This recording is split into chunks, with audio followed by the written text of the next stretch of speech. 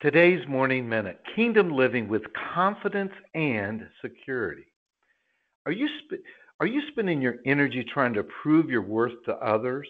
Where are you getting your confidence and security? Are you confident in the world system or are you confident in God's kingdom? Where are you getting your security from, the world system or God's kingdom? Your security and confidence comes in knowing your identity. Who are you? Who is your father? Which is more important, how you're seen by others, parents, friends, and business associates, or by God? How does God see you? How does God see you? You've been called out of darkness into light. You've received mercy through the shed blood of Jesus Christ. God has chosen you to be part of his family, his family. God sees you as holy. God sees you as belonging to him. Here is your identity. And we read in 1 Peter chapter 1, verses 9 to 11.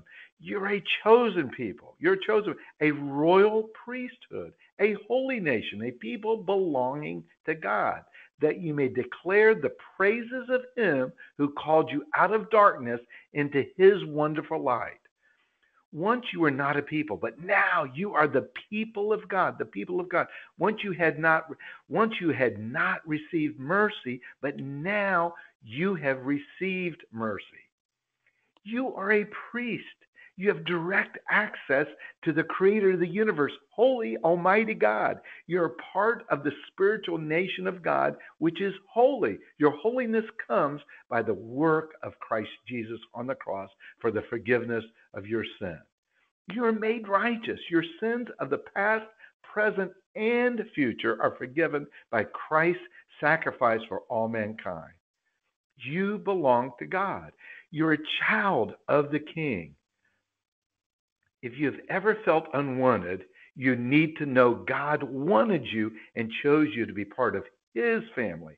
As parents choose to adopt a child, God has chosen you to be part of his kingdom of God. He accomplished this in the sacrificial works of Jesus Christ, who redeemed your sin on the cross. The world system can give you temporal confidence and security. God's kingdom gives you eternal confidence and security. Which will you choose? Amen and amen.